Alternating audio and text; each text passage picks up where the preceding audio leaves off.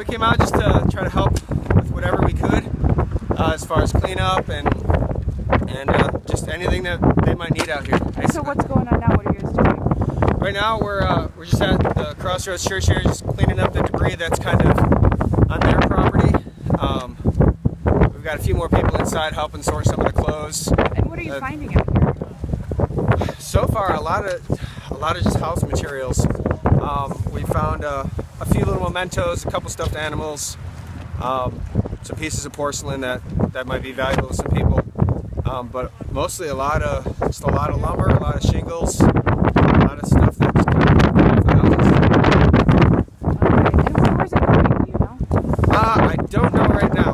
I know they're collecting all the memorable stuff, like the stuffed animals. I don't know what they're planning to do with it once they've got it all collected. I assume it's going to go out for people to look at and see if maybe they can use it or get it back to the people it belongs to.